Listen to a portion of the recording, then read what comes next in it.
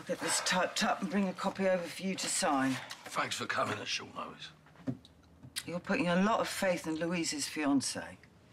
Carlo's a good kid. Besides, I want him to have security for his family. Yeah, of course you do.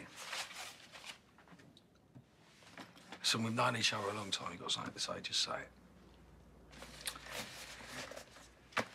Last time I did your will, you kept Ben's hands off the family silver. I mean, fair enough, you gave him the arches. Which was very generous of me. It was. But this is different. Not just cutting Ben out, you're giving what he might think is his rightful share to an outsider. Well, Keanu ain't an outsider. Besides, it's money there for Lexi. Which Ben can't touch. Yeah, too right he can't. Because if he could, the chances I'd blow it in a casino or a nightclub somewhere or something. No, it's my money, my decision. Just checking.